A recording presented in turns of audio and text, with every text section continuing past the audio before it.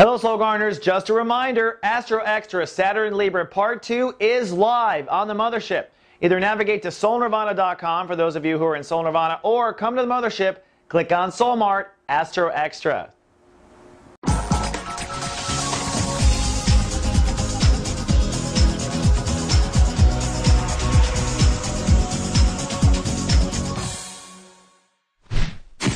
Hello Aries, welcome now to Tuesday. Well, sunny and childlike today, very childlike. The moon is well into Leo, so your emotions are reflecting on your inner child.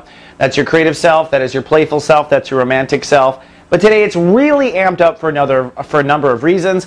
One is the moon is trining into that superstellium in your sign of Aries. So today I am expecting the Rams to really start to feel not just what your inner child wants, but the strength of this new character pouring in, right? This new ego, this new personality, this expanded courage. You're looking at your heart's desire from a newer, expanded Aries perspective.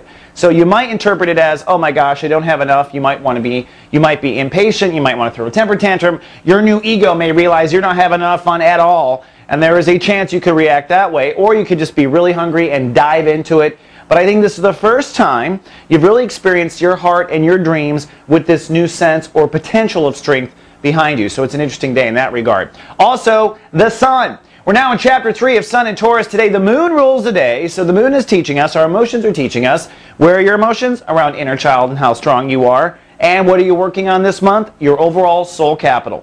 Not just that, but in the next 10 days, you'll be laying the foundation for light casting in the year of 2011 to 2012. This is going to be a very powerful year for Aries to raise their soul capital and light cast their hearts out. In other words, manifest what you're looking for. A big, productive, expansive year for the Rams. Today, I think you are kind of getting information from your emotions on just what it is your heart wants, just what it is your heart thinks it deserves, and what you might want to light cast. So listen to your emotions today as they reflect what you feel you're worth and what you want to manifest.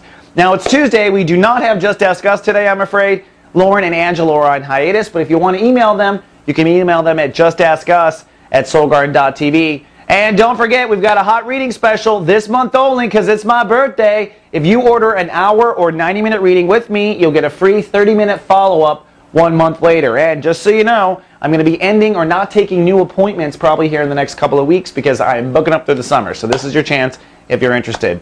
Go to livelovebe.tv for that. All right, Rams, that's all I got for Tuesday, but I am back tomorrow as always. Until then, live, love, be.